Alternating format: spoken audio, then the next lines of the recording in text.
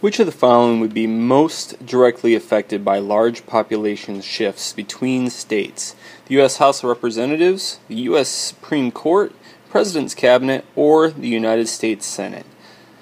Let's start by looking at the Supreme Court. There are 9 justices, but they are nominated by the President and confirmed by the Senate. So population shifts, that's really our key term here, large population shifts between states. Nothing's going to affect the Supreme Court with that.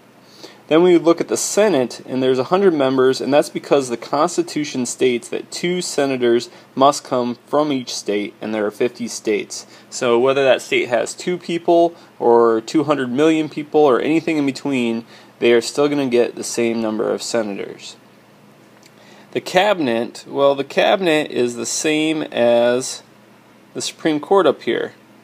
It's nominated by the President and confirmed by the Senate, except for the Vice President here. So currently there are 15 heads of the different main executive branches and the Vice President, and that forms the Cabinet. So again, nothing that a large population shift between the states is going to affect.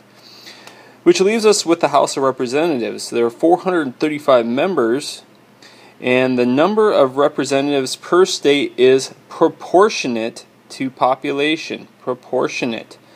And that means that the more people in your state compared to another state, the higher number of representatives you will have. So the answer is A.